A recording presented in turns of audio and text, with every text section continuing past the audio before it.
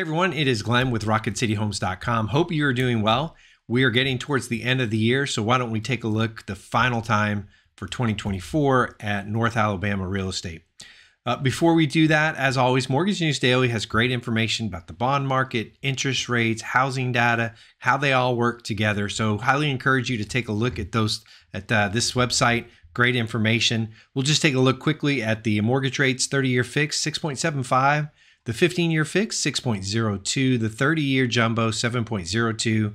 7.6 ARM is sitting at 6.65. The 30-year FHA, 6.12. And then the 30-year VA, 6.13.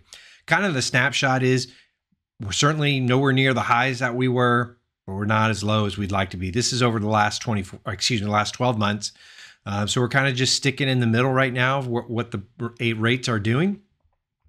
We'll just have to wait and see with the new administration how things pick up in the economy. But hopefully in the next few months, we'll start to see rates come down a little bit more. Taking a look at our market stats, we look at Huntsville, Madison, Athens, and Decatur. That's broken up by size. Huntsville is the biggest city. Decatur is the smallest. And we're going to take a look at sales price. So currently the sales price in North Alabama, Huntsville at $362,037. That's down just 0.1%. Madison's at $453,925. That's up 6.6 compared to where you were a year ago. Athens, $346,344, up 1%. And Decatur, pretty big, $291,542, 11.4%. A lot of new constructions going on kind of everywhere, but Decatur's really starting to hit a lot of this new construction. So I think that's part of why we're seeing the average prices there. New listings. This is not uncommon. We're towards the end of the year. Not quite as many houses usually come on the market. So this number is pretty accurate. Doesn't surprise me. 246 for Huntsville, new ones. It's a 4.2 increase compared to last year. Madison's at 121, which is down 6.9 compared to last year. Athens, 137. Almost 40% increase from last year, which is literally pretty darn interesting. And then you have the exact opposite over here in Decatur, 53, which is a decline of almost 34%. So those are some pretty big changes right there. But the total number for homes has gone up compared to where we were a year ago across the board. Huntsville, you have 25.6% higher, more homes on the market than you did a year ago with 776. Madison has 476 homes, which is a 17% increase compared to last year. 527 in Athens, 45.2% increase. And then Decatur, you're at 223, which is a 13.8% increase. Small, kind of generally, gradually just higher, trending higher overall. A couple of dips here and there. But markets are there's a lot more homes on the market.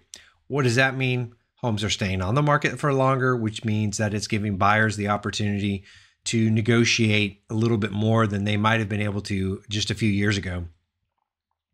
Days on market. I think this is lagging personally. I think homes are staying on the market a little bit longer than what this is showing.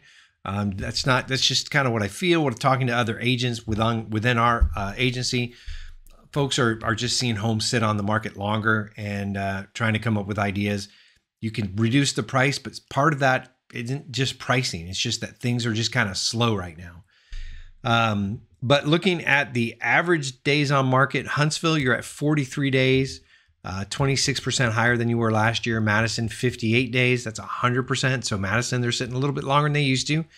Athens, 56 days, 70% increase. And then Decatur, 61, 144% increase compared to last year.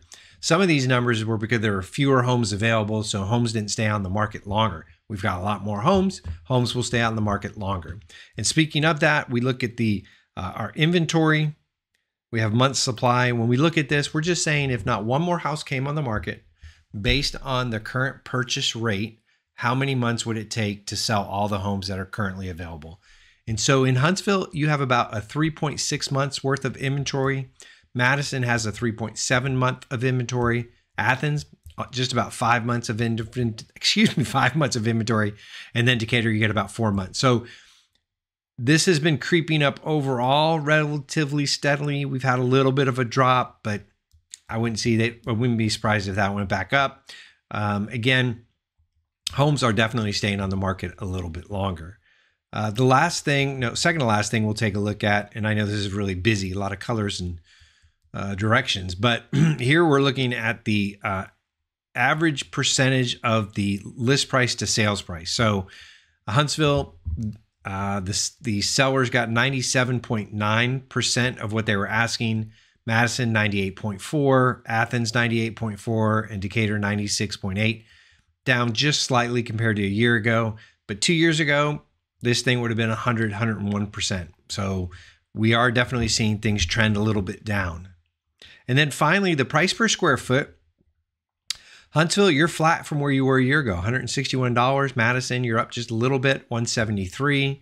Athens is at $165, and then Decatur's at $140. So as we finish up, I think for the next month or two, I think certainly December, January, and probably parts of February, I think things will be relatively slow.